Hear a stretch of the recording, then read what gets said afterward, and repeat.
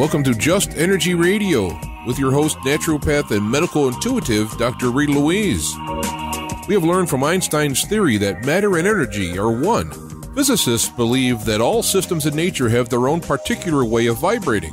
From the swinging of a pendulum to the waves of the ocean to the light that brightens the sky each day, each of these oscillates at its own unique rate. The same holds true for every thought, feeling, event, or word we speak. Each has its own frequency or rate of vibration. What many of us don't realize is when we take everything in our universe down to its simplest form, it is all just energy. Join Dr. Rita Louise on a journey through time and space where past, present, and future collide. Today, what you believe may be called into question. What we want to know is, who made up the rules? Be brave and step outside the box. We are about to turn our world upside down and venture into the unknown. Hold on. We are departing our own beliefs and entering alternative realms. Enjoy the possibilities. Hello and welcome to Just Energy Radio. I'm your host, Dr. Rita Louise, and welcome to the show today. Yet another amazing episode. We have my good friend, Dr. Amit Goswami, coming on to talk about quantum economics. How exciting. Just Energy Radio is brought to you by soulhealer.com, where you can find out about all the products and services I offer, including medical intuition evaluations, energy healings, and psychic readings. So if there's stuff going on in your life, give me a call, send me an email, and we can set up a time for a private consultation. It's also brought to you by the Institute of Applied Energetics. That's www.appliedenergeticsinstitute.com, where you can jumpstart your intuition today by downloading their free 50-page guide, appliedenergeticsinstitute.com. Let me tell you a little bit about Dr. Amit Goswami, and we're going to get him on the air and find out all about economics, quantum style. Amit Goswami is the author of the highly successful textbook, Quantum Mechanics. His 2-volume textbook for non-scientists, The Physics View of Nature, traces the decline and rediscovery of the concept of God within science. Goswami has also written 8 popular books based on his research on quantum physics and consciousness. In his seminal book, The Self-Aware Universe, he solved the quantum measurement problem, elucidating the famous observer effect while paving the path to a new paradigm of science based on the primacy of consciousness. He calls himself a quantum activist. He has appeared in the film What the Bleep Do We Know? His new book is called Quantum Economics. His webpage is amitgoswami.org. Please welcome Dr. Amit Goswami. Hi, Amit. It is so wonderful to have you back on the show. Hi, Rita. Good to be back. You know, your people sent me an email and wanted to know if I'd be interested in having you on the show. I was like, of course. Thank you so much for being so kind to me. Well, I love having you on because we always have these very hearty, deep conversations that... that is true. Yes. So let's see. So today we're going to be talking about quantum economics. And to me, you're a consciousness, subtle energy guy. So why economics? Well, that is the point that even surprised me. You know, all this happened because of a synchronicity. I had a conference with Dalai Lama in 1999, where he encouraged the 30 or so scientists and visionaries to apply our new paradigm, developing new paradigm to social problems. So that impressed me, and I did a little bit of that, wrote a book called Quantum Doctor.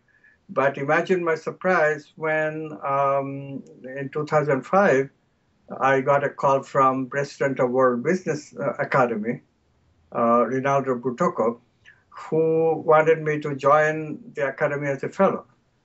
But of course I said, I know nothing about economics. That's one subject I've never studied, never had a course. And he says, no, you have a good worldview. So you must bring the impact of that worldview to economics. So that's how it all started.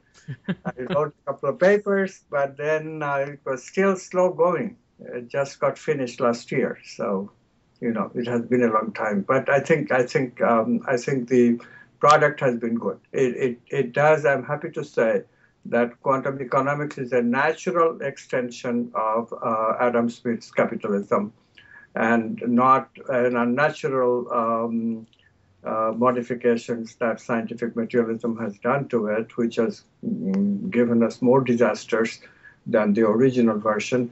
But this new version will finally produce a complete rendition of what capitalism can be. And this is why we call it quantum economics, because just like Newtonian physics was not complete without the idea of possibilities and potentialities that quantum physics brings, similarly, Adam Smith capitalism is not complete without the idea of subtle energies, science of experience that quantum physics within consciousness brings us to. Who is Adam Smith? Well, of course, he is the earth-shaking personality who gave us the basic idea of capitalism in an unsuspected book called The Wealth of Nations. That was in the 18th century. So he really gets us going, and you can see the success. This revolutionized economics, revolutionized our society. Most of the countries today are following still capitalism, although not meaning the same thing in every country. Some countries, like in Europe, it's more like socialism because they have put in a lot of social good, which the original version of Adam Smith capitalism leaves implicit, not explicit. We have brought in some social good through what is called Keynesian economics, but not enough. So quantum economics, again, another way of thinking of it is that it really brings in a lot of social good through the concept of this higher satisfaction of higher needs, higher experiences that developed countries are quite ready for. When you live in America and you live in Europe and all these developed economies, the material stuff doesn't satisfy anymore. You take it for granted, and you should. That is what a developed economy means. So we are hungry for satisfying our higher needs, our vital energy needs that we feel, our mental needs, meaningful tasks, meaningful jobs, and of course even value needs, spiritual values. We need spirituality in our life more and more, and we are not getting it from scientific materialism-oriented economics that we live today. Are you suggesting that we're moving further up Maslow's scale of hierarchy, that we're looking to move out of a materialistic world, or we would maybe be happier if we move out of that into a higher mental realm kind of thing, spiritual realm? Wonderful. So that's the question that turned me on too. See, I'm not only Rinaldo Butocco, I also knew about Maslow's work, and that happened because I was on a radio show back in the 80s, I think, maybe even earlier, with a business professor at the University of Oregon where I worked. And this businessman brings about Maslow's hierarchy of needs, and we talk about it. So it made an impression that, businesses even then, well, at least some business people, I mean, this is a professor of business, not exactly a businessman, but still they're thinking about something as esoteric as mental meanings and spiritual values. That made an impression on me. Of course, as a physicist too, I'm sure he was equally surprised that a physicist was thinking about consciousness. So we both got along just fine, and that idea remained in my mind. So when I was back picking up the inspiration from Rinaldo, I immediately thought of Maslow, and I must say that the basic idea of putting these needs into the economic equation also came from Maslow. Maslow was helpful. Well, I agree. Is that why you think capitalism isn't working? Because we're not getting our needs met? Well, that's not the primary reason. Capitalism is not working primarily because the material dimension is finite. It's finite, and we cannot keep on infinitely expanding economy on a finite resource. That's the main reason. Of course, social good, we're not putting that in. That's also a main reason. And Maslow's hierarchy of needs, if we satisfy these needs through economics, that will also bring economics to fulfilling social good. So it serves both purposes. The subtle energies are infinite, so it serves to fill in the gap that materials can never fill. Material economy will always be finite, but we need infinitely expanding economy.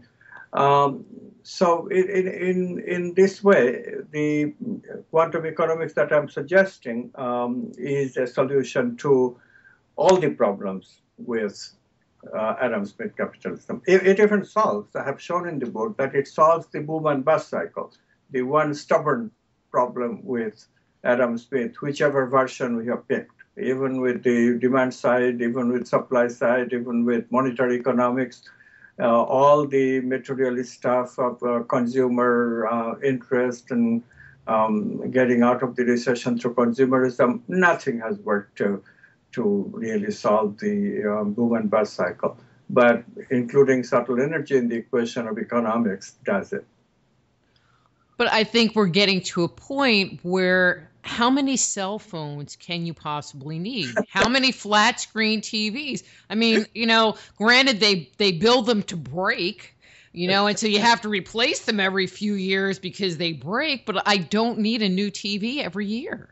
Yeah, right. And for TV, we definitely don't need it. But have you noticed that computers and cell phones in such a way that every now and then the old stuff, old machine will just not be able to handle the new machines, which some people will buy, and therefore they build the pressure. Oh, you have to buy the new one because otherwise you are not keeping up with other people. Of course, consumers have to get together and they have to agree that nobody buys the new machine because the old machine is adequate. Mm-hmm. Well, I mean, it makes me think of like the Blu-ray DVD players. I don't have one, and I don't think people are jumping on that bandwagon, even though that technology is there. Even though I think the media, they're trying to push it because then they'll get to the point that they'll say, oh, well, we're not going to make regular DVDs anymore. We're only going to make Blu-rays. And so If you don't have a Blu-ray player, you're SOL.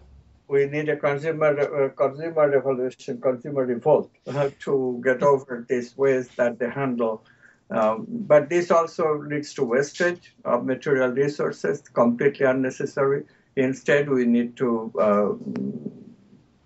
cut short technologies which have reached the saturation point of people's use. Sure, the experts and people who need much more computing power, they can have all the recent stuff. But ordinary people just do not need so much computing power in their cell phone, and now even watches. Of course, I don't think not too many people will buy those watches because they're so costly.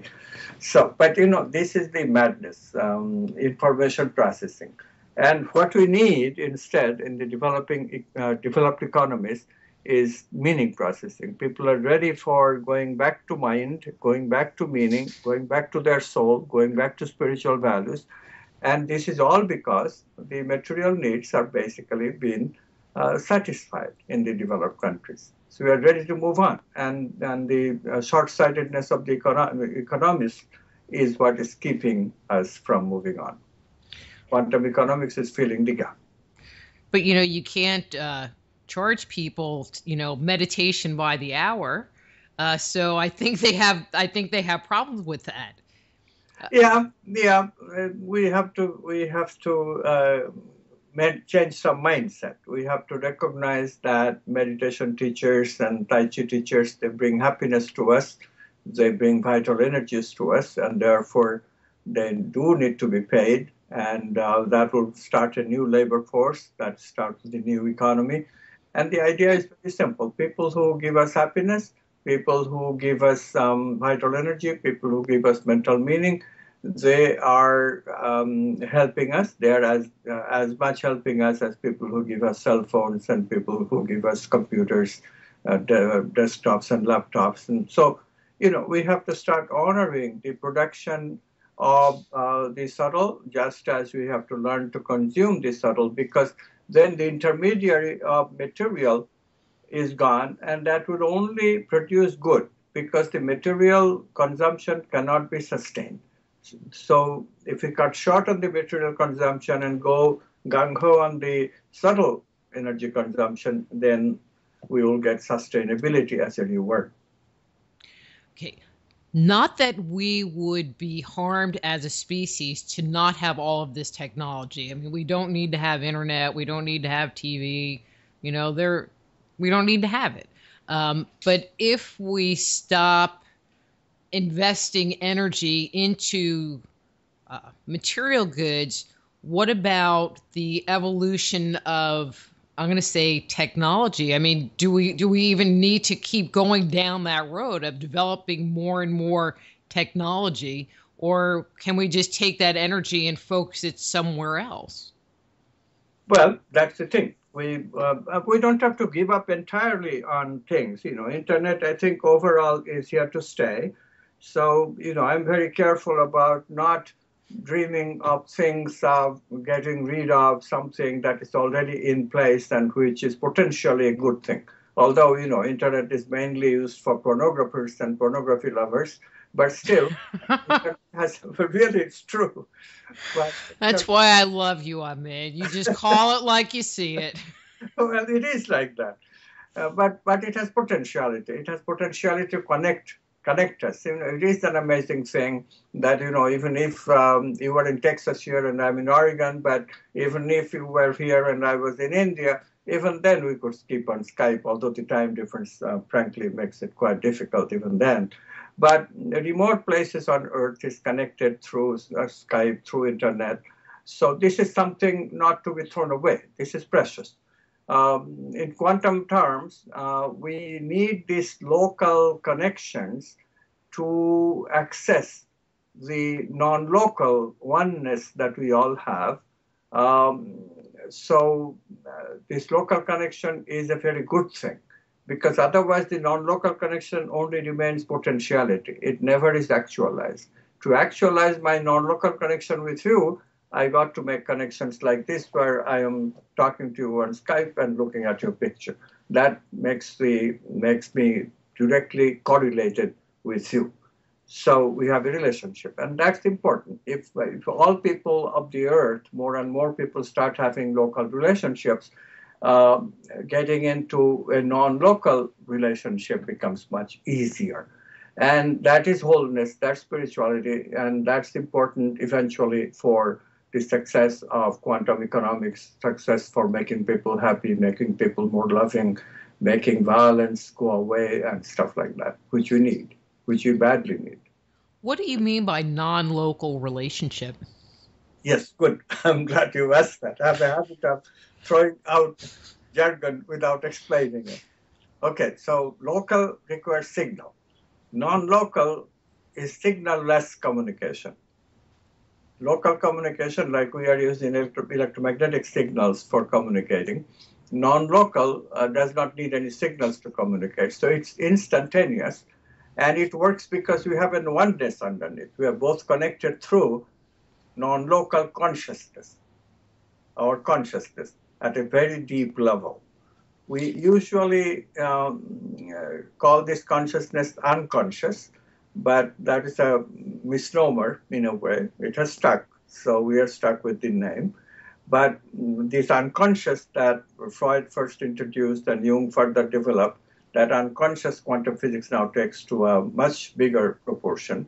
It is the reservoir of all potentialities that we have, and that is the non-local reality. Through it, any person who is correlated to another person through local can communicate whenever they are ready, whenever they can access. There is some learning to do here, but we can learn how to access, how to communicate through non-local channels. And it is quite wonderful. Only thing is that you cannot predict and control this channel. You have to learn some ways to access it, but you can never control it. You can never be sure that you have non-local connection. It has to be in consonance with the movement of consciousness. So every social system have to remember this other criterion that we thought we really thought it's something else. Because when Adam Smith was talking about invisible hands of the free market, he certainly was not thinking about movement of consciousness. But that's what it is. There is a constraint on everything. If things that humans do are in consonance with movement of consciousness, then it goes easier because the non-local connections work and keep things in shipshape. But if, on the other hand, we go against the movement of consciousness, as we are doing now with the incomplete philosophy of scientific materialism and with terrorism, with bigotry of religious kind, we are really, really violating the movement of consciousness. And look at the world. We are talking about drought and rain in Texas in summertime, and these ungodly temperatures in Delhi where people are dying. On the other hand, snow-wet places in May. This is just ridiculous. And we are getting it all because of the tendency that we have developed going against the movement of consciousness. Well, and it sounds like when you talk about this non-local relationship, and I'm just going to throw out a very kind of simplistic term to represent all of this, but kind of like a telepathic communication or telepathic connection to one another and the world around us. Would that be a correct assessment, simplistically speaking? Absolutely. Completely correct assertion. And more. It's not just telepathy. Now we can have creative ideas together.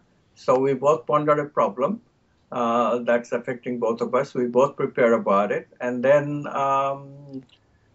even though we are sitting in different places, our local communications like this will be helped through non-local communications that will go on, and that will enhance the chance of getting a creative breakthrough for either one of us.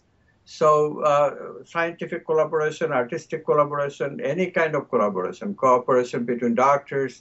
Sometimes we need expertise from a person who is thousands of miles away. How do we get it? Today we need local transports to get people to the place needed. But now with non-local channels open and more our ability to access it, we can get such expertise together, both locally and non-locally, much better in a creative venture. Healing is kind of creative. There's a creative element in healing, which is often ignored when we think only in terms of scientific materialism. So, yeah, telepathy-like, but much more general, much more conducive to solving problems. Now that we are getting access, getting full understanding of what goes on in telepathy. And is this kind of like the idea of if you have multiple people together focusing on an item, it creates an energy behind it so that it can move forward better, easier, stronger, and potentially manifest into the world or impact the physical world? Yes, I mean, we've got the right idea. It's going to revolutionize businesses, because what businesses used to call brainstorming now can be done at a much more profound level. Brainstorming, basically, the originally conceived was the idea that people have opinions, strong opinions about things, but they are afraid to voice it because they will be ridiculed.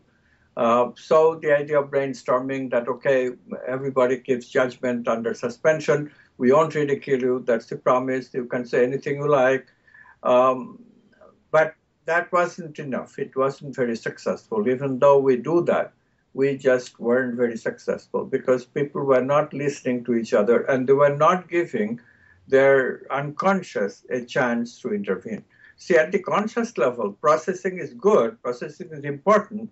We call it preparation in creativity, but it's not enough. We also have to allow the unconscious to process that which we prepare. And it is the unconscious which multiplies the possibilities to enormous extent, and then consciousness can choose the new possibilities that will solve the problem. So quantum physics and quantum worldview suggest a new way of doing brainstorming. And this too is part of how we change the businesses today with quantum economics. We allow people to allow time in between their responding to somebody's opinion.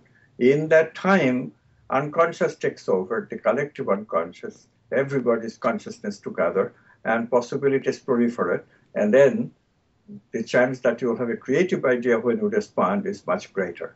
And this is what businesses have to learn. Well, and I was wondering how the quantum physics fit into all of this, but it's starting to unfold. Yeah, it's quite beautiful. My friend, Dr. Jim Alvino, and I have established a quantum economics business coaching, a new organization which will be connected with quantum activism movement, of course. And we are going to take this door-to-door to businesses that, look, we have some new stuff to teach you. And quantum economics, the new paradigm to give us the umbrella for all these new ideas. And if you learn these new techniques, you will join the 21st century business properly, in the proper way. Because 21st century business has to go beyond materialist economics. It's just not working for them. So in what ways, like, I'll give you an example of how subtle economics might work, will work. Take the case of oranges and common cold. Now, everybody knows, and research confirms that if you have a cold, you take oranges, you feel better. It really does relieve some of the symptoms of common cold. Oranges, they do. So Linus Pauling, who was a great scientist who recently died, Nobel laureate and all, so he got the idea that it must be the vitamin C in oranges. And for a while, you remember, vitamin C was the big hoopla of, how it cures common cold. But of course, people didn't really get much help, except for, of course, that's a little bit of placebo effect. So for some people, it seemed to work for a while. But when they took surveys and when they took clinical studies, the relationship just was not there. Vitamin C does not cure common cold. So what was wrong? Oranges do, but vitamin C doesn't. But you cannot eat too many oranges because, then you will get fat, and too much sugar, of course, is not good for anybody. So what to do? And this is where the idea of vital energy comes in. The healing power of oranges for common cold comes from the vital energies associated with the macro shape of the oranges, the macro functions of the oranges. So it's at the macro level. When you take molecules of vitamin C out of the oranges, the vital energies are left out. Now, we have a technology now for using which we can take the vital energy of the oranges at the same time as we take out the molecules and then put back into the molecules when we sell the molecules. So we call this vitalized vitamin C. And this vitalized vitamin C, my prediction is, will cure common cold. And so, this is the kind of technology, vitalized water, vitalized rice. Everybody is suffering from Monsanto rice. We don't even know that Monsanto rice, because it's genetically modified, does not have the vital energies that ordinary rice gives us. And that vital energy is as important as the carbohydrate and little protein that rice has. So what do? Well, we reject Monsanto rice. We go back to the original rice, but the original rice also has a problem because it is now grown in such a way, organic rice is one thing, but rice that we get from supermarkets, cheap rice would not be organic. There would be rice grown with chemicals and stuff that also does not modify, genetically modify. The forms are the same, but the forms will be contaminated, not as pure to maintain the correlation with the vital energies. So here also we revitalize food items that are processed, grown with processed chemicals, chemical processing, or preservatives that are added. In these cases, we can put the vital energies back in, and then the food will become better. So in this way, there's enormous scope. Billions and billions of dollar new industries can be developed using the vital energy concept, using the vital energy technology. And that's the part that I don't understand. When we talk about capitalism and consumer economics, it's about demand and, meeting the needs. And to me, to everyone that I know, they want to eat good, wholesome food. And when you go to the supermarket, you think you're getting things that are good for you.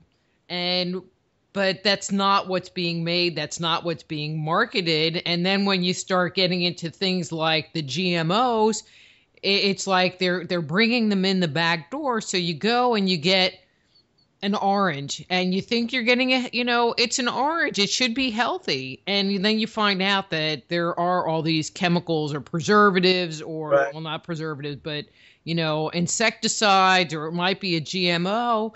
And it's like, but that's not what we want. Right. And this is a peculiar situation where ignorance, instead of being bliss, is really harming us.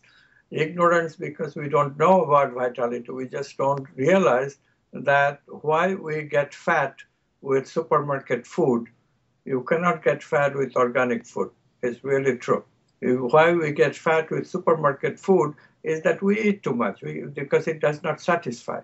It does not satisfy because it's not giving us the vital energy that should be giving us, that it should be giving us, that organic food would have given us. So, of course, people who can afford organic food, I suggest, well, go back to organic food right now. But, of course, many of us just cannot afford. There is no question. Organic food right now is not plenty available. The scarcity keeps the price high. But as we realize that, look, we got to get back to as much we can to organic food, then first of all, the price of organic food will come down. But as I said, the revitalizing technology will save even ordinary food, because ordinary food will then be vitalized. We'll get the vital energy from ordinary supermarket bought food, and then it will satisfy. And so this obesity problem that is happening in America, just rampant, this obesity problem, the real solution, of course, I like Hillary Clinton's idea to keep not Hillary Clinton, sorry, Mrs. Obama's idea of keeping the soft drinks out of children's hand. But the point is that that's only a small portion of it. It's the whole food industry that needs to be vitalized. And as soon as we vitalize it, I predict that the obesity problem will be solved, because we won't feel like eating too much. You go to countries like India, where these preservatives, etc., are not used that much. What you get is coming from the farms directly, and you get some access, although there too, Monsanto is a huge problem. The genetically modified, this idea is catching up. So you have to be careful. But if you don't get the genetically modified stuff, but things that are coming from the farm, you have more access to farm products, organic products in places like India. And you see right away, in India, you can eat all you wish and you don't get fat, because it does not have the problem of this vital energy has not been stripped off. And so it satisfies. You can eat lesser quantities. So you are feeling that you are eating all you want, but actually you are eating lesser quantities because you are satisfied sooner. But they're also not eating McDonald's, or they're not eating, Domino's pizza, or, you go to the supermarket and Okay, so I'm dating myself here, but I remember in college where we could go down to the farmer's market and for, $10 come home with two giant bags of groceries. And now you go into the supermarket because the farmer's markets are, depending on where you live, you may or may not have one. But even when you go into the supermarket, it seems like the produce section keeps getting smaller so that they can incorporate more prepackaged, pre-made stuff that they want people to buy, which they never get my money. So. Yeah, well, it makes things worse. And we are also, so we need some consumer education. But the education will come. I mean, that is, of course, a problem, I admit. That the biggest problem for installing the new economics will be the education of not only the business people, the producers, the investors, but also the consumers themselves. But several things will help, which is that the worldview will change. And as the worldview changes, people will not only want to get meaningful jobs, which already is happening, but also will realize that we don't need to overeat, we don't need to overbuy consumer goods in order to be happy. This needing to be quick happy, this is what gets us into places like McDonald's and pizzas and so forth. That quick idea of quick happiness. But there is direct access to happiness without going through this material intermediary. That worldview is just been lost. We used to have that worldview. Worldviews affect people slowly, but the effect is definitely very devastating because you grew up with that idea. There is evidence that suggests that between age 2 and 7, we just imitate people. We just imitate the people who are growing up. So if our parents like hamburgers and pizzas, then we just catch on to that. We cannot help it. We are too vulnerable. We are almost like hypnotized little kids, just following our children, following our parents blindly. So that being the case, how important it will be to re-educate the entire culture. But once we do that, then the cultural conditioning will automatically change the next generation because kids pick up what the parents do blindly, as I said, in a hypnotized way. So changes can come pretty fast. Worldview has to change, however. So that's the trick. But worldview has to change because quantum physics is compulsory. People have tried to overturn quantum physics for almost 100 years. Nothing doing. Quantum physics is here to stay. And make no mistake about it. So what is quantum worldview saying? Quantum worldview is saying that scientific materialism, the idea that matter moves in space and time, one domain of reality, is just simply wrong. There is this other domain of reality, domain of potentiality.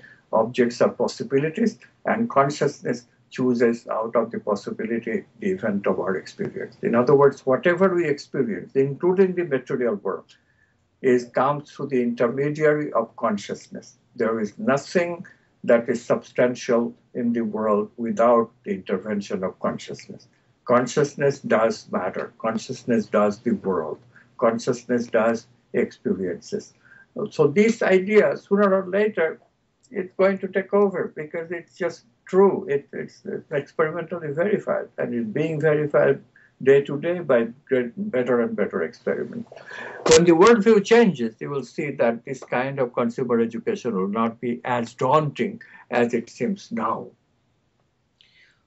How do you think these changes will affect the political environment? Will they have to be transformed as well?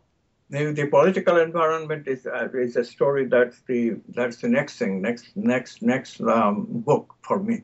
For me, it is important. Yes, really, very seriously. Quantum politics. I'm beginning to write now with an Australian guy named Will Hamilton, and this is a very important thing because what is happening with politics is,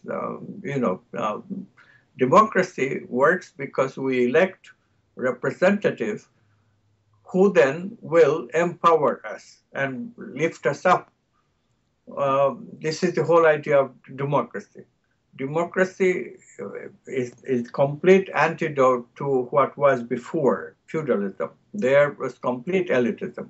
The upper echelon of the society, which are few, they control and they basically act as dictators, set the policies, set the society for the numerous serfs that follow the lead of these barons, the leaders. This used to be the case of feudalism, but we got over it. We got over it in the 18th century. We got three good ideas: capitalistic economics, and democracy, and liberal education. Now we are talking about democracy, and there the idea is that although people are not empowered right now, but if political power is given to representatives who will then use their power to empower the people through education, through economics, capitalism, then people will be empowered. Such empowered people will go up in status, and eventually the elitism will be completely gone via the creation of the middle class. Middle class will be making the leaders, political leaders, as well as economic leaders, and so forth. And the mobility is called American dream. Everybody who works hard enough will get to go there. But this is now completely gone. As you have noticed in the press, there is some recognition of elitism, and people have started paying lip service to elitism, but they're not really doing anything, neither the Democrats nor the Republicans, except some notable exception like Senator Elizabeth Warren, whom I respect very much. But really, even Obama, who is sort of in between, but still basically an elitist. So what do we go from there? This very important point, elitism got to go because it's not consonant with democracy, or democracy got to go. If we choose democracy got to go, it will be total chaos. You have no idea, live under dictators. That's the alternative, really. As you are finding out in Middle East, dictators were gone. It was total chaos because they're not ready for democracy. We are having democracy for so many 100 years. To give that up in favor of feudalism and dictatorship, it's unthinkable. So obviously you have to find a remedy, and the remedy is, of course, back to the idea of Jeffersonian democracy, where the leaders will work to empower people, ordinary people. And that's how democracy works. Ordinary people got to participate. They don't participate anymore. In this country, 50% of the people don't vote. What is participation? It hardly exists. And that's why the Republican Party, which is the party of the feudalism, the religious feudalism philosophy, they continue to hold so much power. If we have people empowered so that people participate, so that people vote, we'll drive the rascals out in no time and start a new democracy of the Jeffersonian type, where political leaders will not keep the power for themselves, but will distribute the power, empower people, and things will become democratic again. Education is crucial for both quantum economics and quantum politics.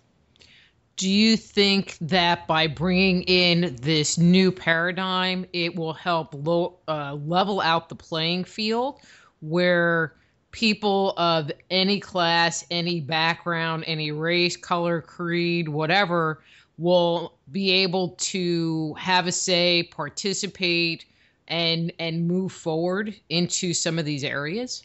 Absolutely. Absolutely.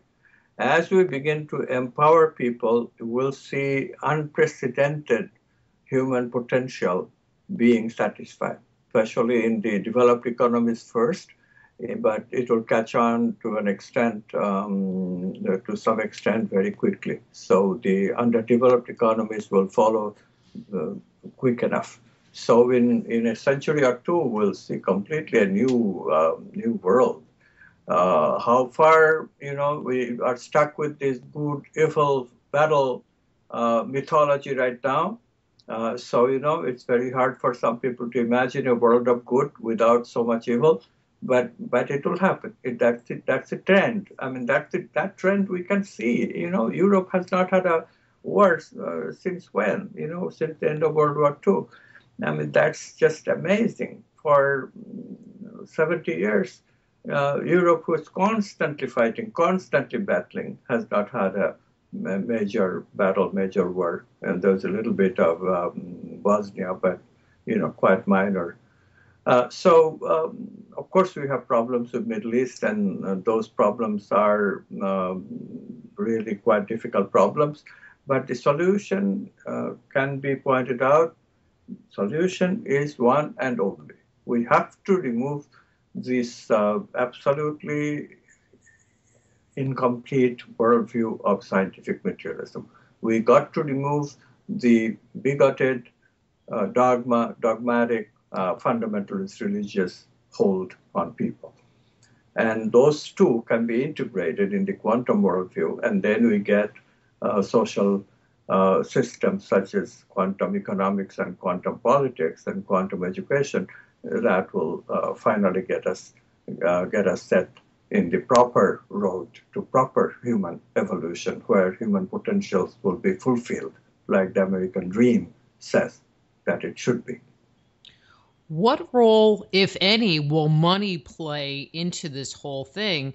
As we're talking, and I read your book, what kept jumping into my mind, and sorry for my connection here, was on Star Trek, for example, and this is where I'm going. On Star Trek, they had no money. They had evolved past the need for money. Do you think that that's something that will happen on this planet at some time in the future? Well, it may. Everything is possible. So I never say, in quantum physics, you never say no to hardly anything.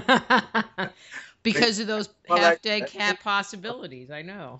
But I think that really, I know right now, because money has caused so much imbalance in the society, because, that has become sort of a demigod to so many people, that very serious-minded, very intelligent economists are suggesting that we give up the money idea altogether. But I don't subscribe to that, because if we take quantum economics, then what happens is that the money can be employed to buy things that are good to us, good for us, like love and happiness. The idea is so simple. I mean, you produce a person who is mentally and soulfully situated. But what that means is that this person has access to real wholeness. And that wholeness is so real that if you sit in the proximity of such a person, you will start feeling happy. This is the breakthrough. So all we need is to learn how to produce such people of wholeness. And we have now the technology, we have the understanding of quantum creativity, which can do it in a hurry. So we can really produce ways, human capital, which can be used to directly sell people happiness and love. When money can be used to buy happiness and love, not following the old dictum, money cannot buy love, defying the old dictum, in fact. When money can be used for buying good stuff, not just pleasureful stuff. Today, we get money and we buy it with which, things that gives us temporary pleasure, like good clothes and hamburgers and so forth. But then it will always followed by pain. If you eat too many hamburgers, you get fat.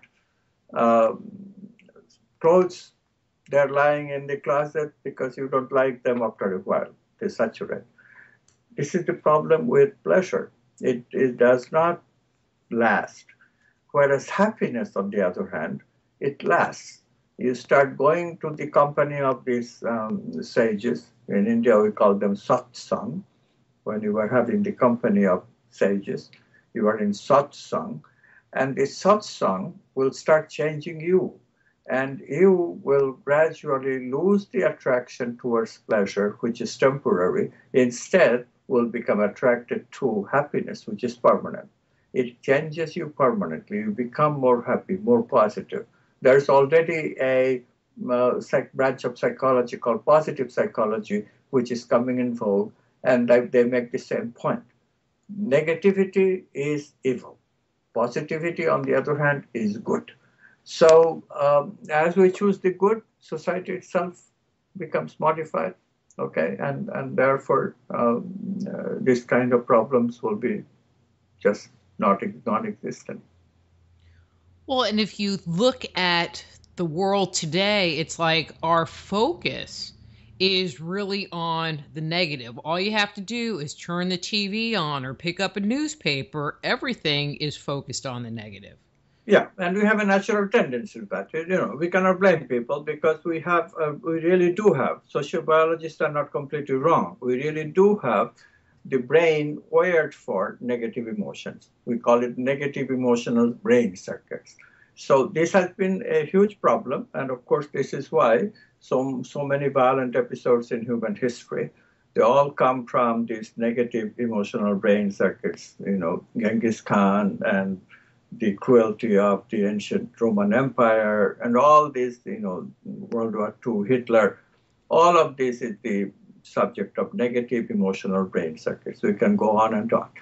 In ordinary people's life, they manifest as the simple attraction to sex and violence. So we watch sex and violent movies, and we watch pornography on the internet and all this stuff that goes on.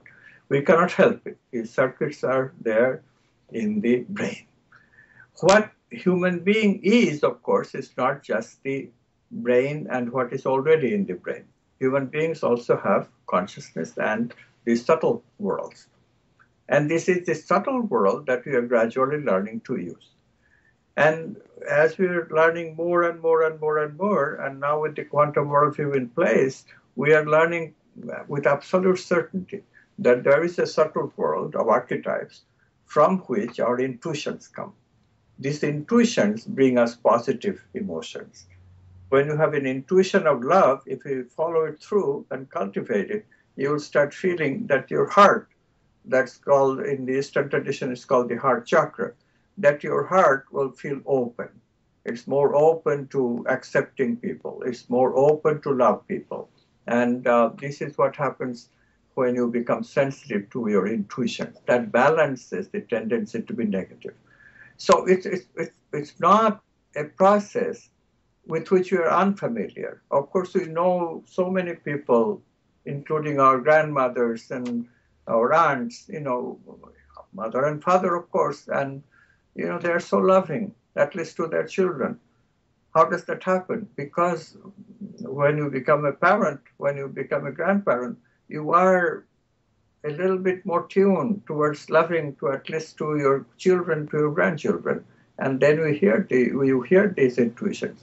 So there are two negative emotions are there, but you can balance it with the positive emotions that come to us via intuitions.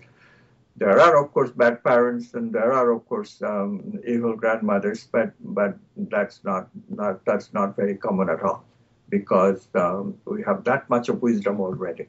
And this wisdom we can pursue with quantum economics wonderfully, because as people learn to consume love and happiness, as people learn to consume better vital energies, positive emotions, then they also become emotionally more intelligent. That would be good. Do you think we are finally relearning things that our ancestors knew thousands of years ago? Because, you know, you're talking about the chakras, and you're talking about vital energy and subtle energy, which are talked about in the Puranas in a number of different texts that, you know, that come out of India and other spiritual traditions. And so have we lost that? Have we lost that knowledge in ourselves because of this whole capitalistic model? Well, what happened is more complex than just that. Of course, there is a grain of truth in what you're saying. But if we remember the complexity of it, you know, when modernism came about, back in the 16th century, you have to notice what the world was.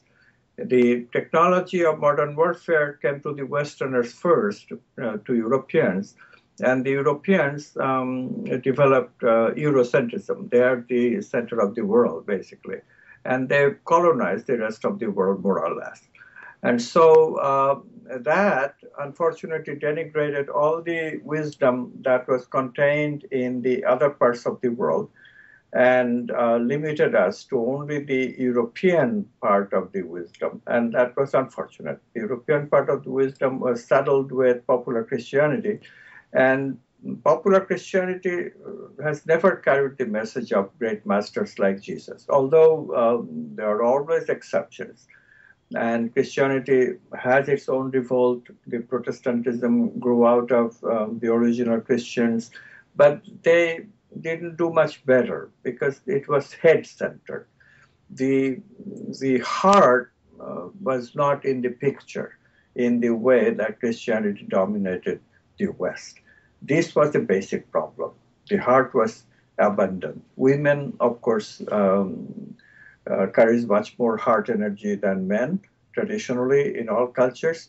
And women were denigrated in the West, very much so. Of course, not as much as some of the other, like Islamic cultures, but still denigrated to the extent that the heart never really recovered. And so what we are seeing now with the advent of Eurocentrism going away, with the coming of the East into America and Europe, colonialism falling apart, all these things have helped us to reunite the East and West, and so the heart is coming back in a major way. And just at that time, movement of consciousness producing a unification of science and spirituality, a scientific integration of science and spirituality, that again, the brain, role of the brain, the head is obvious. Nobody has to teach you that. But the role of the heart is subtle. And people will have to learn that. But once we learn it, it's so wonderful. It's so wonderful to be able to love somebody. It's so wonderful to be able to care for somebody. But you have to wake up to it. You have to do it. You have to believe that it can be done. And the belief comes from the prevalent science. Right now, the prevalent science is scientific materialism. The heart doesn't exist. Only head. Only rational thinking, because head is just a computer. But when that gives way to quantum worldview, then consciousness comes back with all these subtle energies, and then we have positive as well as negative emotions. We have feelings as well as thinking, and the heart comes back. Excellent. I'm looking at the clock, and we need to take a quick break, okay? Okay. We'll come back on the other side. I'm Dr. Rita Louise. We're here talking to Dr. Amit Goswami about his book, Quantum Economics. His webpage is amitgoswami.org, and we'll be back after these words from our sponsors.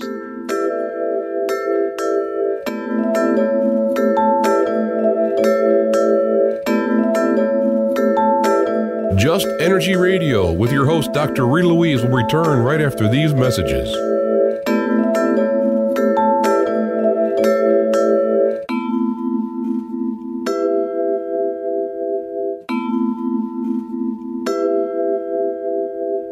Listening to IRN, the Inception Radio Network, Chicago, Illinois.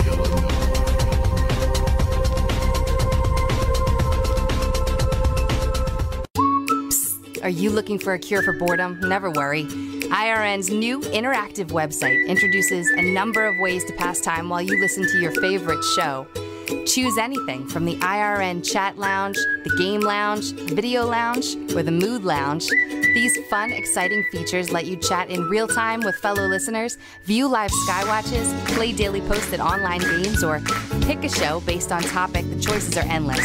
Use your time wisely, keeping it all on IRN. Who were the gods of antiquity? They've been described as the forces of nature, levels of consciousness, and aspects of our psyche.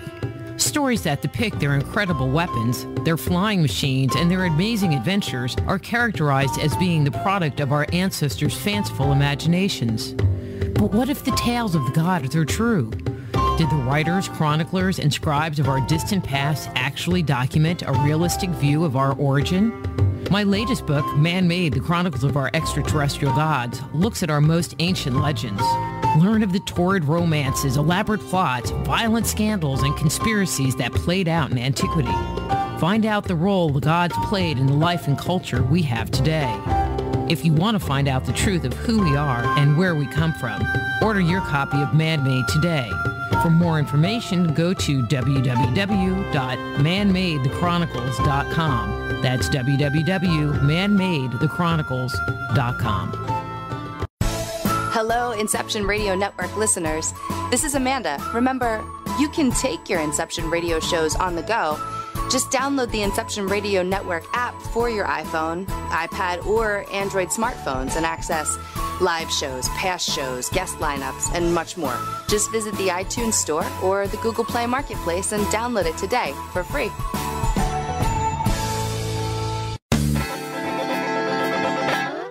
Move past the crossroads in your life and discover alternative solutions to your deepest concerns at soulhealer.com. So whether it's a physical problem, an emotional issue, a question about work, or troubles in your relationships, naturopath and medical intuitive Dr. Rita Louise can help you. Bring peace, harmony, and health back into your life. Schedule a session today. Visit soulhealer.com right away and live the life you've been dreaming of.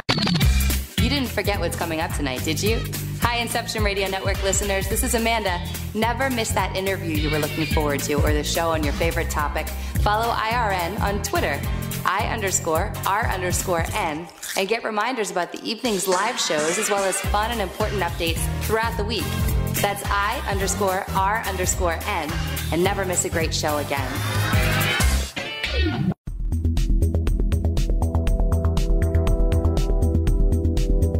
We only have a couple of seconds before we have to get back to the show, and I want to tell you how you can jumpstart your intuition today. Using my free 50-page introductory guide filled with simple, revolutionary, and proven techniques, you can ignite your intuition and tap into your inner wisdom, all from the comfort of your own home. The Institute of Applied Energetics is the leader in online home study instruction for those interested in becoming a certified medical intuitive, intuitive counselor, or energy medicine practitioner. Now is the time to transform your life and take it to a completely new level. Discover who you are and how you work. Open the door to the world of intuition, health, and healing.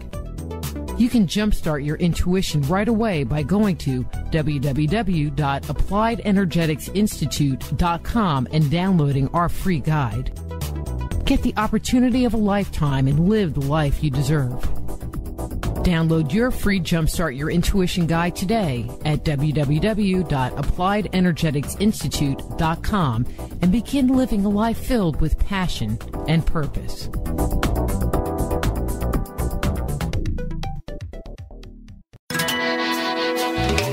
Have a computer? Is your internet connection down? Don't worry. Use your trusty cell phone or landline and call into our listen line at 401-283-6700 to listen to the Inception Radio Network 24/7. Again, that call-in number is 401-283-6700. For the Inception Radio Network, I am MJ. Go deep inside yourself and venture into the realm of the unconscious mind with my Meditating on the Kabbalah guided imagery audio CDs. Discover who you are and what you want in life. Meditating on the Kabbalah can help you to open, clear, and revitalize the energetic pathways of your subtle being. They will support you in your spiritual quest by helping you to access the profound insights and inner guidance you need as you work in alignment with your highest good. Let them help you to release negative thoughts and emotions and clear away any limitations that may be keeping you from experiencing your full potential. Walk down the path to health, healing, understanding, and enlightenment with Meditating on the Kabbalah. Order your copy today at www.soulhealer.com. That's right, that's www.soulhealer.com.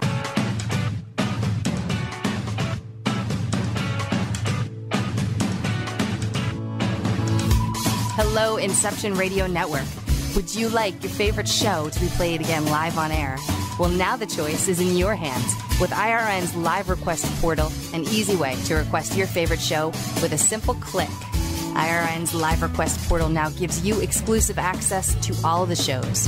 How easy is it? Simply type a show name or a guest name, click request, even write a dedication message, and that's it. Try it now. Simply visit InceptionRadioNetwork.com, click on the Live Request tab under the show menu. Now playing your favorite show is just a mouse click away.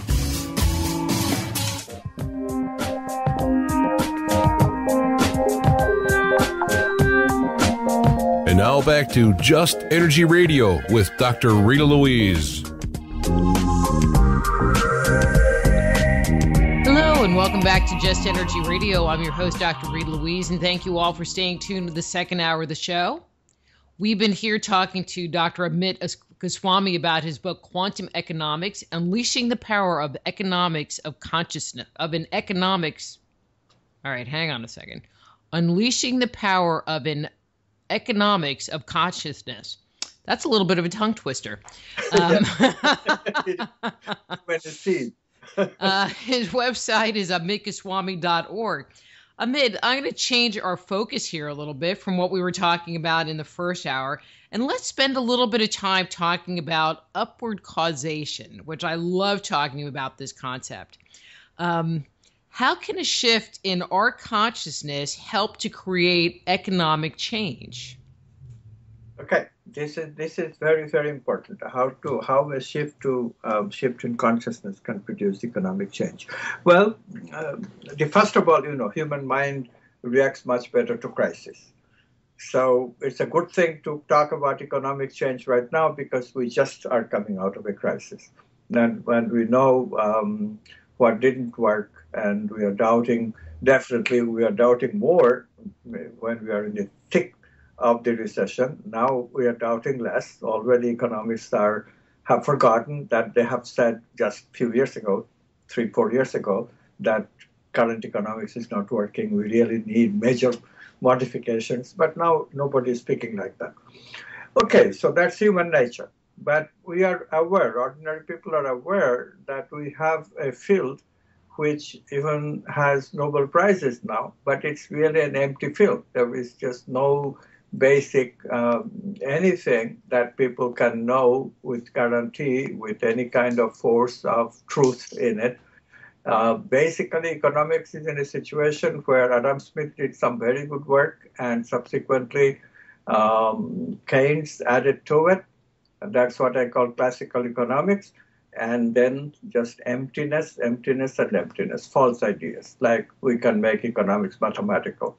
Lots of Nobel Prize, but no product that will ever last.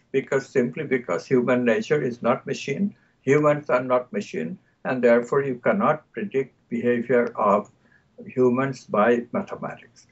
It should be pretty obvious. It's the upward causation model just doesn't work because, that way elementary particles govern us. But everyone who has anything to do with economics knows that those consumers, they're stubborn human beings. However much you say that, well, I know the key to consumer behavior, I have the mathematical equations of consumer behavior, I have the game theory, and I have Nobel winners in this mathematics. However much you propound all this, still the consumer will not agree with you. You can make bubbles, you can think, for a while you can get things going as if things are working like you predicted, but eventually the bubble bursts. And why does the bubble burst? Because the consumer is a human being. It's not a machine. You could not predict the behavior of a human being so completely. And this is the reason that we will have a change in economic change, and people will accept that we cannot be sidestepped by this material influx of ideas like mathematical economics. We cannot go on destroying capitalism by having this financial alternative of financial banking, investment in financial banking. That is a little bit elucidation, so go into it if you want me to. But the production consumption economy is the one that ordinary people are involved with. And that just has to recognize that we are human beings. We have experiences other than material experiences, experiences of the subtle. We have those needs. And if we develop an economics which can figure out how to use those needs in a suitable way in economics to run our economy, then that's the economy that we'll embrace. So in that way, economic change, I can readily see, will come fairly quickly. Of course, the powers that be, establishment will try to resist, but I think that the problem of recession is now so severe. We are getting recession every 2-3 years, and we are really not even getting a proper recovery. We really never have recovered in the true sense of recovery from the Great Recession as of yet. Europe is already under recession again. America probably within a couple, 3 years will be again under recession. So if this is the situation, something got to give. And the worldview change and all this is simultaneously taking place. Again, something got to give. In the world of science, something got to give. So everywhere change is coming. How quickly is the only question. So, this is why I have set up quantum activism. We have to be activists and actively propound the quantum worldview that integrates, that does not have all these problems that scientific materialism has brought to us. In recent years, there have been a number of, I'm going to say like young entrepreneurs or entrepreneurs who have gone and created something, and I'll just, like Google or YouTube or, some thing, doesn't have to be a computer thing, and have turned them into big companies, very successful. Do you think that where a lot of this change will come will be from individuals who are dissatisfied with the current work model, where you go and you work for somebody else and, on an assembly line somewhere, and they look to create something from themselves, because that brings them happiness? Do you think that will kind of spur on this new model of economics? Absolutely, you bet. What we'll have very soon is that somebody will become aware that there is a scope of making billions of dollars, big bottom line profit, by investing in vital energy technology. This is the new one. Mental energy, mental meaning we really already employ to some extent. Books, videos, movies, they're all in some ways representations of mental meaning, although it has moved away from the potentiality of using mental meaning in the fullness. So lots of change has to come in those fields too. But it is the vital energy field that is new, that is attractive, that is revolutionary, and that is tremendously money-making. We discussed food industry before, but take another industry, home industry, housing industry, which is really a major one.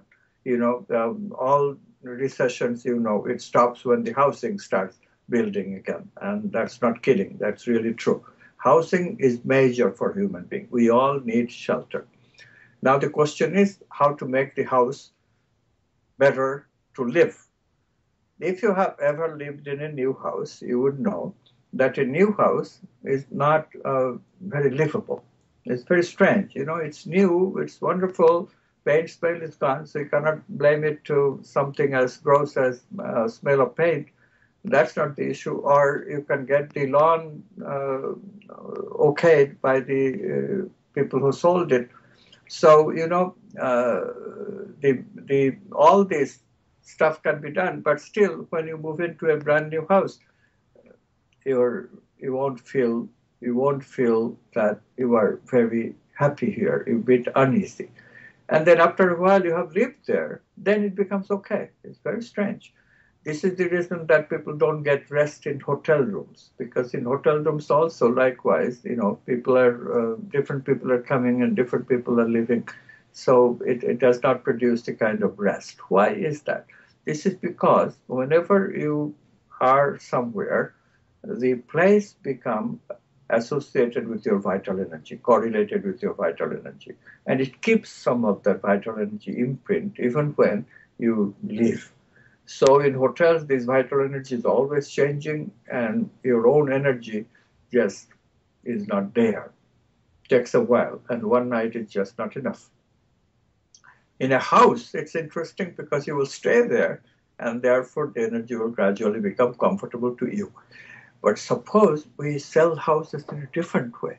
We have this human capital of greatly loving people, happy people, and every house, before you sell them, you invite one of these persons to inhabit the house for about a few weeks to a month or few months. And then you sell the house.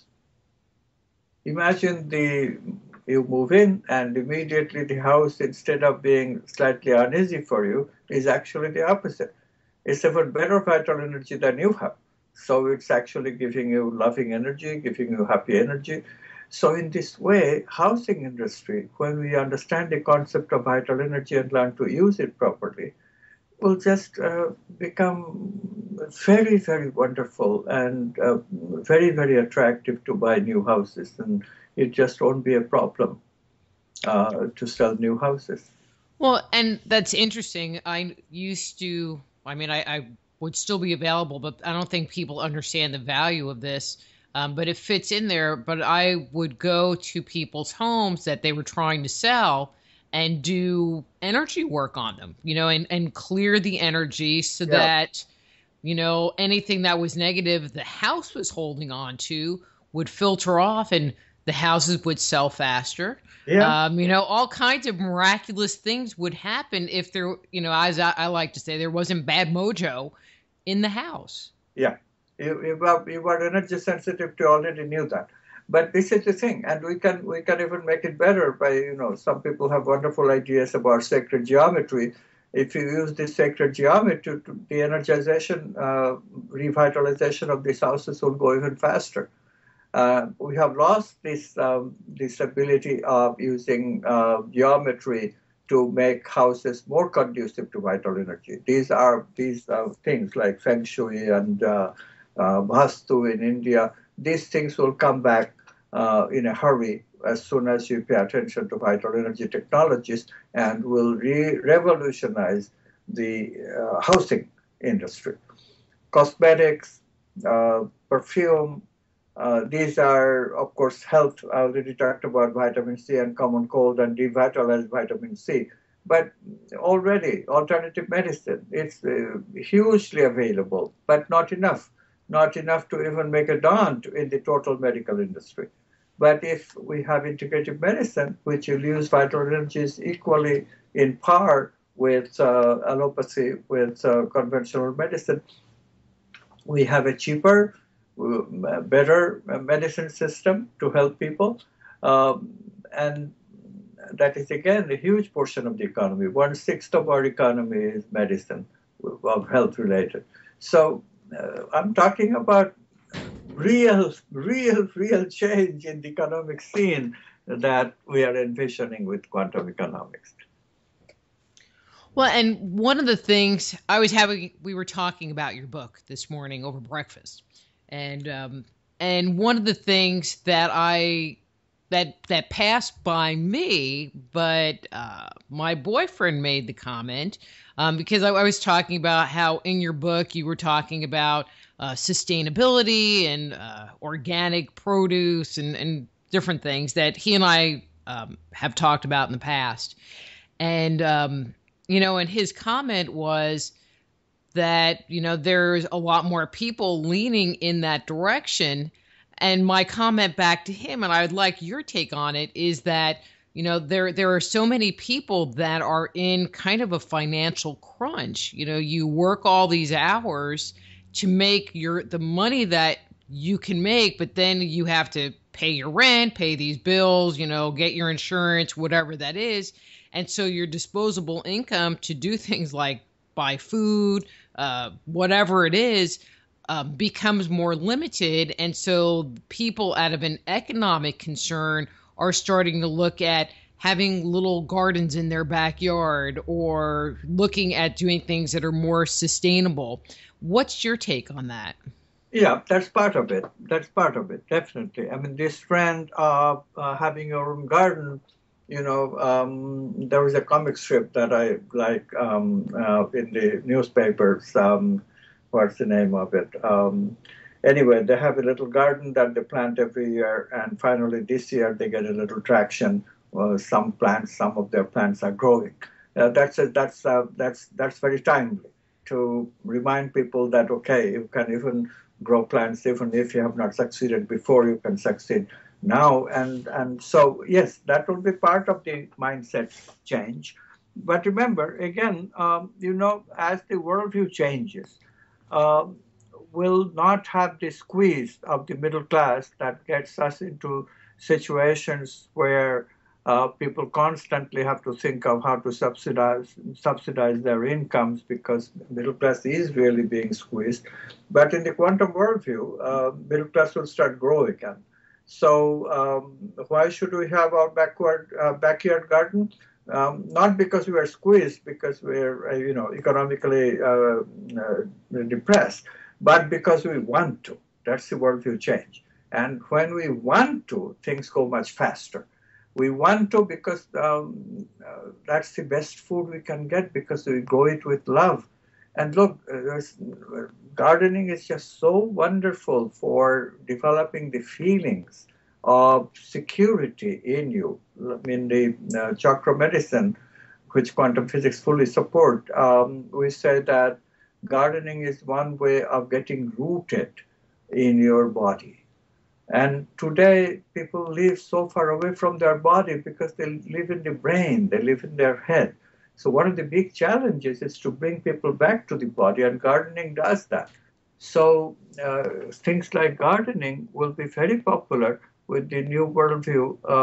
As soon as people learn, we don't even have to install the new worldview fully. We just have to educate like we are doing right now, because what happens is that people don't have security. This is why you have so much fear, which adds to insecurity of the root chakra, the chakra connected with our eliminative organs like the anus.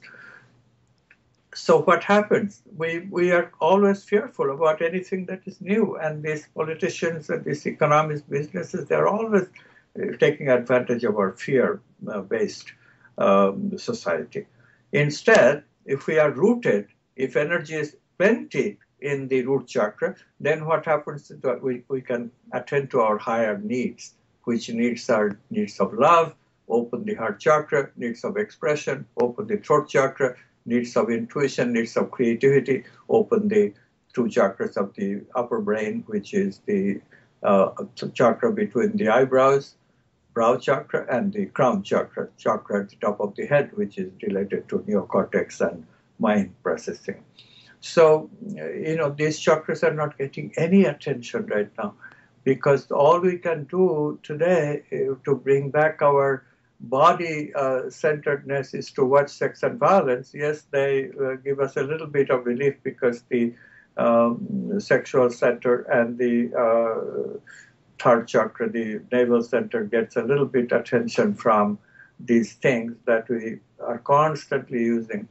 But that's not very much. Still does not remove the fear of insecurity that we have, and things like gardening, things like I'm talking about economic, bring back love and wholeness in our economic equation. Things like that will give us that. Well, and I feel like when we start getting back into ourselves, back into our body, it will give us the ability to discern better and recognize things that are in the world that are controlling us versus, and not satisfying our needs or not for our highest good, and give us the opportunity to make better choices. Yeah. That better choices is the right word. You mentioned upward causation versus downward causation before. Downward causation is choice. We have possibilities all the time, especially in advanced economies of the world. People have so many possibilities to fulfill. But why do we make wrong choices? Why, when we are hungry at night, why are we making choices of eating hamburgers versus brown rice and veggies? You know, these are the questions that people have to deal with, and they will deal with better when they realize that they have the choice, and when the social systems help them in that realization. Right now, the social systems are really not helping because it's increasing the gap between rich and poor. And you were quite right when you said that people just get so bogged down with their economic problems that they are not ready to employ their incentive for higher needs as of yet. You know, when you are tired doing a meaningless job during the days to serve your economic needs, all you want to do in the evening is to flop before the TV, mindless stuff. And all you want to do is watch sex and violence because that will at least embody you a little bit, you know, the lower chakras. But this can be changed by changing the economics to quantum economics. One of the first things to go would be elitism. Elitism is a product of feudal economics. Elitism is a product of when you destroy capitalism. And because we are destroying capitalism, this is why we are getting so much elitism, so much squeeze of the middle class. As the middle class comes back, when middle class becomes creative once again, it will also help to bring into the change in the economy. So the whole thing is dependent on really a lot of synchronous growth between how our mindset changes, which already is changing towards getting more meaningful jobs. Even in the middle of deep recession, really, people did not compromise. Many people held up from taking these low-paying jobs. And eventually, of course, the economy did start turning back, and now meaningful jobs are available, and they're now taking it. So similarly, we have to bring more and more meaningful jobs to people because that's where the demand is.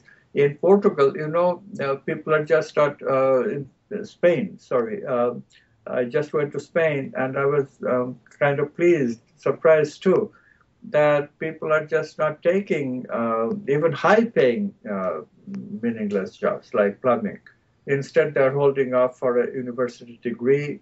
The unemployment rate is 25%, but still people are not ready to compromise for meaningless jobs. This is a major mind shift, and this mind shift signifies that the movement of consciousness is going to help in terms of deploying quantum economics, because quantum economics changes the equation for labor. It squarely says that labor has value. Labor is not machine. The machine-like things, let machines do them. Let the routine jobs, already machines are taking over. You know, robots are coming into the industries in a major way. Routine jobs will be done either by robots or by underdeveloped countries, like outsourcing and all that, which is already prevalent. And that's not going to change. It's going to stay that way. So what the average person has to do in the advanced economies is to hold on to their demand that, yes, I will wait for meaningful jobs, and it is the job of the system, the politicians and the economics and the educational system to create meaningful jobs for me. And that demand is what eventually going to be so strong, going to change things in a substantial way. And of course, you know, good-minded politicians never has gone away exactly. So even today, it's quite alive, like in Senator Bernie Sanders, who is running as a Democrat. You know, you listen to him and you get a little encouraged that, yes, changes can come. Politicians are talking about changes in a way that is conducive to the movement of consciousness. Of course, I don't know if Barney knows about subtle economics, but he can learn. And so I hope people like him get traction in the political system. And, you know, Elizabeth Warren I already have mentioned. So there is hope for politics as of yet. It's not is not hopeless at all. I think eventually the American ingenuity and creativity will come in, will kick in, and will get our country straight. And will again lead the world in terms of not what we are doing today, bullying the world about, by the force of arms, but instead by the force of love, by the force of heart energy. Do you think that growing economies will have a better chance of moving through this energy or focusing their economy on this new energy paradigm? Or do you think they'll have to go through this whole materialistic phase before they can become an advanced nation? I don't think they have to go through the full materialistic phase. I think it's a mistake to go through the full materialistic phase simply by the fact that if these developing economies try to do that, the world will simply become unlivable.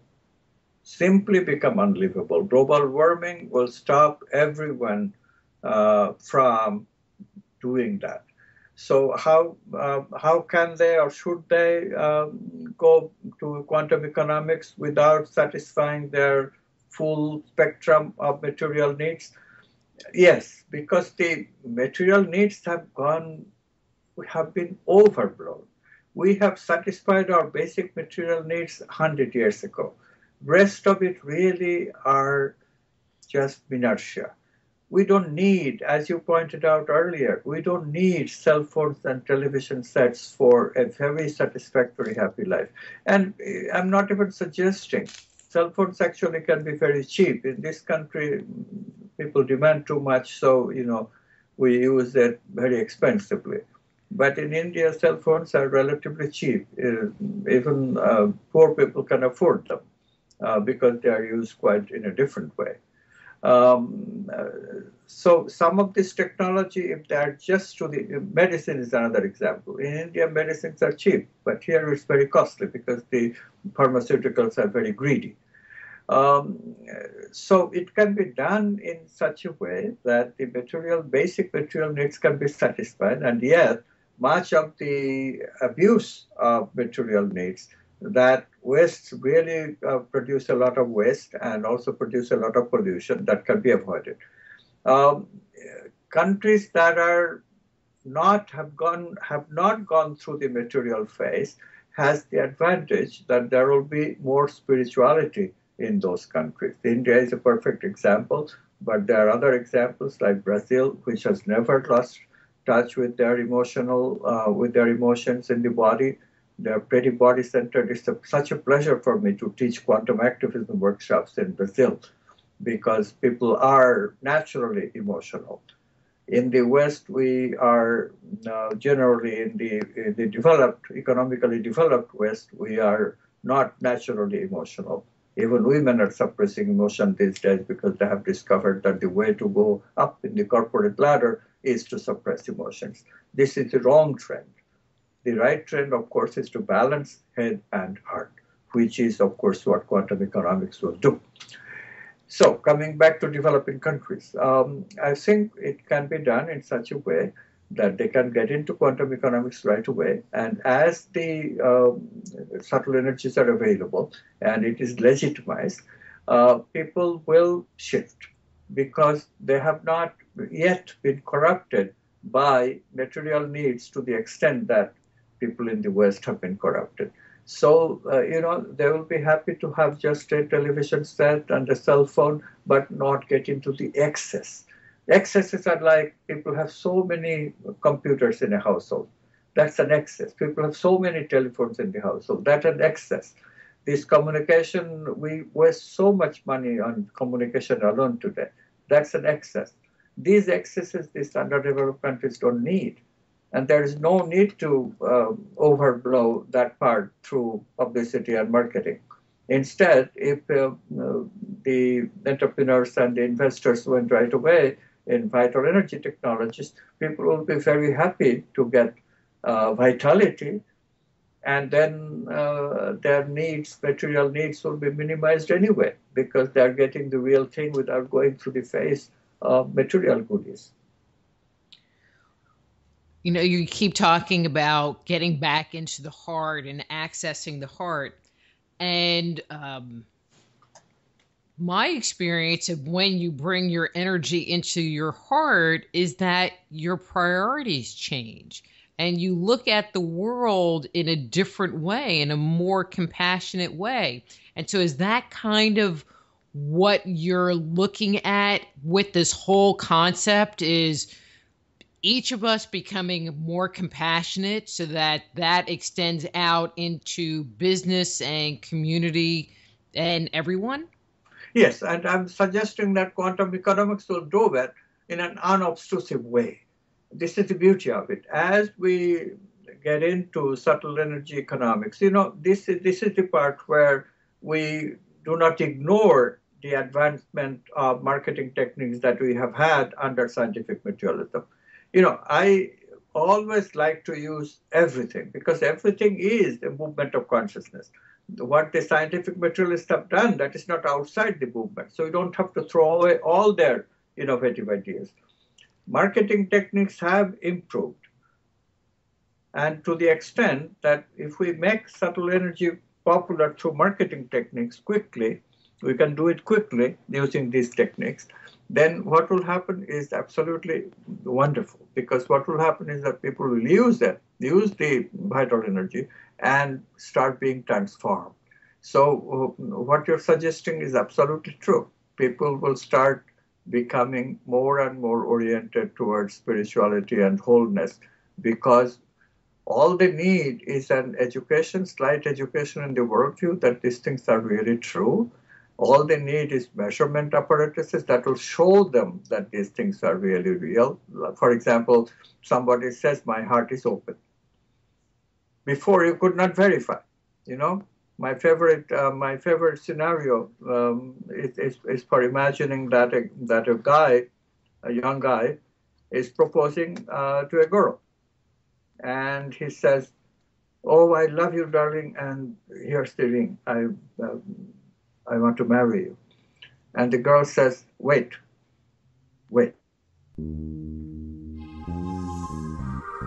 And is she going to be waiting for a long time? Well, I guess we're going to have to wait until we have Dr. Amit Goswami back on the show to find out what happens to that young man. Seems like he's been having a little bit of internet problems. But it's time to go. I'm Dr. Rita Louise. This is Just Energy Radio. Be blessed.